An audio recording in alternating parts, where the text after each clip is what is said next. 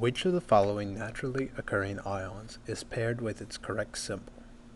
Potassium ion, sulfide, barium ion, or iodide? Let's examine choice A. K is the symbol for a potassium atom, and K with a +2 charge is the symbol for a potassium ion formed when the atom loses 2 electrons. It can happen, but only under certain conditions. In nature, you're not going to find any potassium ion with a charge of +2.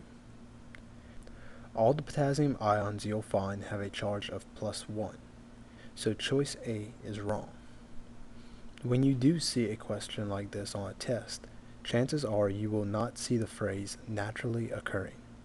Unless you are given information to the contrary, you should always assume that the question is referring to naturally occurring ions. We can use the periodic table to predict charges of naturally occurring monatomic ions. By monatomic ion, we mean an ion obtained from an atom losing or gaining electrons. Naturally occurring monatomic ions from group 1A all have a charge of +1. Potassium is in this group, so potassium ions have a charge of +1. Naturally occurring monatomic ions from group 2A have a charge of +2. Barium ion is in this group, so barium ions will have a charge of +2. The halides, the ions formed from the halogens, which are found in column 17 or group 7A, all have a charge of -1. Iodine is a halogen. Therefore, iodide, choice D, has a -1 charge.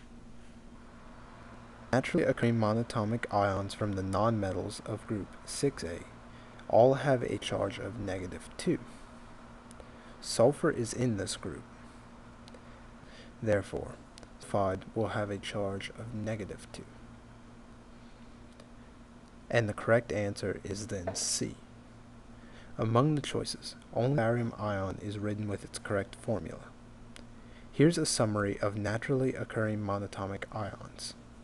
Monatomic ions derived from metallic elements all have a positive charge. Monatomic ions derived from 1A are always found to have a +1 charge. For group 2A, the charge is always +2. The aluminum ion is always found to have a +3 charge. Although transition metals and post-transition metals tend to form ions with different charges, the most common is +2. To repeat, +1 for alkali metals, +2 for the alkaline earth metals, +3 for aluminum, and more than one possible charge, usually ranging from +1 to +4 for the transition and post-transition elements. The most commonly found charge is +2. Note that monatomic ions from zinc, cadmium, and mercury are always found to have a charge of +2. Nonmetals, on the other hand, tend to form ions with a negative charge.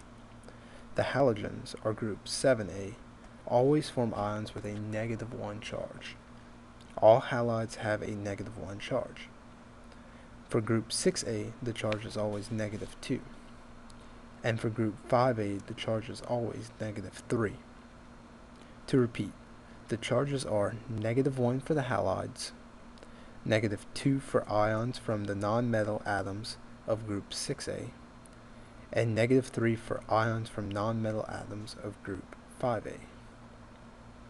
Hydrogen tends to form 2 possible ions. The ion with a +1 charge is called the hydrogen ion. The ion with a -1 charge is called the hydride ion. What about the other elements we left out? The inner transition elements should be similar to the transition elements. All the others, including carbon, the metalloids, and noble gases, tend not to form monatomic ions. Carbon and the metalloids tend to form covalent bonds. That is, they tend to share electrons. Noble gases, on the other hand, are inert. They tend not to lose, gain, or share electron.